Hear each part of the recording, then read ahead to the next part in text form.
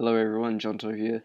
Now this is just a quick PSA about some people have been having trouble with the flame particles in the Jungle Inferno update because they won't show and they're invisible. And I've found I've come across a way to fix it, make the particles show, and it's 100% consistent, and it's very easy to do.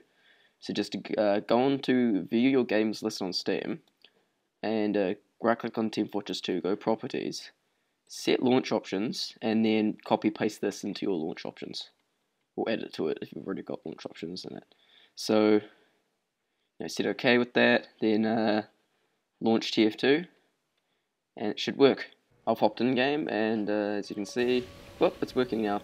In my previous video I showed off how it wasn't working, but now it is in fact working. So there's this, and I also tested it with the Dragon's Fury. That also works, so yeah, it's all working now. So it's very easy to do, just copy paste that into your console, launch the game, everything should be fixed. Thanks guys, and bye.